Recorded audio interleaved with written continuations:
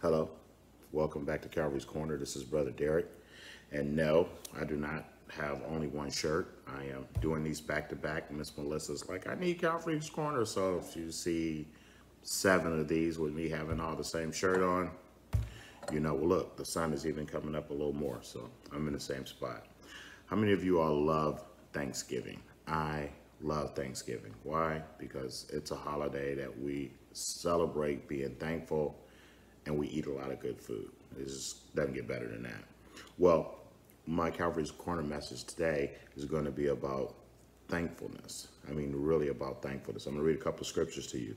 1 Thessalonians 5:18, in everything give thanks, for it is the will of God in Christ Jesus concerning you. In everything, God says give thanks because it's the will of Christ Jesus concerning you. You know, I'll tell a story. Well, we were out passing out lunches or sack lunches to the homeless. We've done this a couple of times. And one time we were near this gas station and someone drove up and dropped a box full of McDonald's cheeseburgers. And it was like I thought it was, I didn't know if it was a shooting or what, but people started running from everywhere to grab these cheeseburgers. Scared me to death. But it made me think of another time a guy had that ran across. He had saw a homeless man, and he took him into a McDonald's, and he said, "Hey, I'm going to buy you 10 hamburgers." And the guy looked at him and said, "Hey, can we make those cheeseburgers?" And the guy said, yeah, he bought the cheeseburgers, but he felt like, man, you unthankful, you know, no good, such and such. Here I am, you know, taking time and my money to buy something for you, and you're going to ask for an upgrade. How that made him feel. And then he got convicted because he said, you know what, that's exactly what we do to God.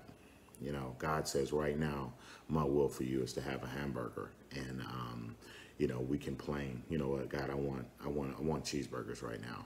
I don't want a hamburger. I want cheeseburgers. And that's the mentality, you know, we have. I have, you know, all my adult life, I've been in sales or I've been self-employed. And I like to tell people that either I'm going to die rich or bankrupt because I don't know if I just haven't figured it out yet, or it's just God's plan for my life. But, you know, there's ups and downs, and, you know, sometimes I'm really, really up and sometimes I'm really, really down. And that's been my adult life. But God has provided for me each and every single time. I have been, I've been blessed. And if I had to paint the picture myself, would I say I want all these different situations and scenarios to happen? No. But I can see that how God has used me in every situation that I've been in to be a blessing to other people. And I have to thank God for that. It's, you know, in our lives, and I was telling the kids this yesterday, we're greedy. You know, most of us, we want. And especially as kids, you know, they don't generally grow up saying, what can I do to serve the Lord? How can I grow up to be an effective Christian? They're thinking about, I want this car. I want my husband or wife to be this. I want to live in this house. I want to do this. I want to do that. And so, you know, as a result, they're not focused on the things of God because they are focused on the cheeseburgers. All right. We have to have a spirit of thankfulness in everything that we have. Jesus Christ died for us. And, you know, I try to say that it's as much as I can in these Calvary's Corners because that's the most important thing. And he gave it all. He gave it all.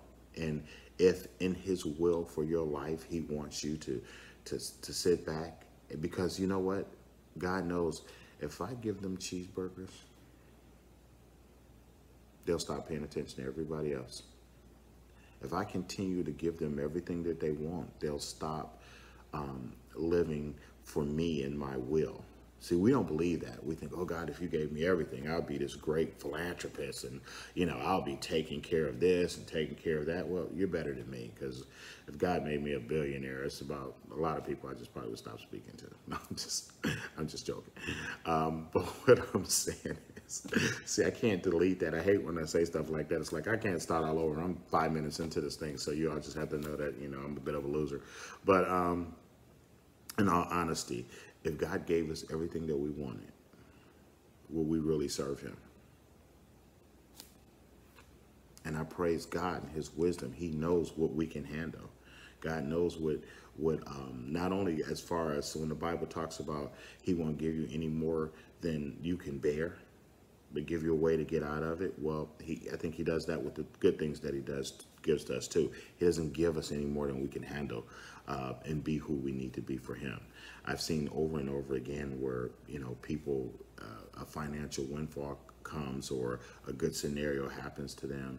And a lot of times it comes in forms of bad relationships that people require. I want that person. I want that man or woman for me. I want that, you know, that perfect mate. And that perfect mate is a perfect match as far as what God would have. And what happens, they end up getting pulled out of church. And I've seen it happen to men and women.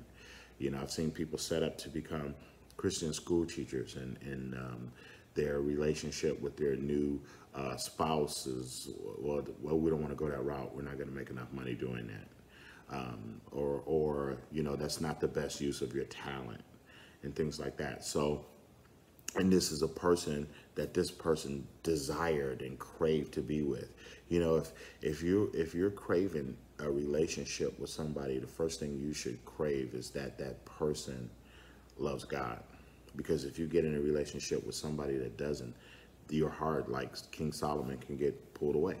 You know, it's just the truth. And, you know, you should want to give that spouse or that new person that you're in a relationship with the best that you have to offer. You know, my sister said something to me years ago. It's funny. She said and had a 3-minute conversation with a lady, and the lady made a statement to her that I still repeat 10 years after my sister's gone to heaven. She sat down with this woman at a ladies conference, and the lady said, and she said to the lady, "I'm looking for a godly man. I really want a godly man." And that lady looked at her with all the sincerity in the world and said, "Are you prepared to give that man a godly woman?" And she never thought about that before. You know, she was saying, you know, I want cheeseburgers, but, you know, if he gets an order of fries, then, you know, whatever. She just never thought about, you know, I want God to give me everything I want, but am I prepared to give that person everything that they want? And she said that changed her whole thought process about, you know, looking for a husband and a potential mate. So without being too long-winded, that's my story. We need to be faithful. The crux of the message is, if God doesn't want you to have cheeseburgers right now, eat the hamburger, enjoy it. And if you're a vegan, you know, too bad. Eat some fries. God bless you. Have a great day.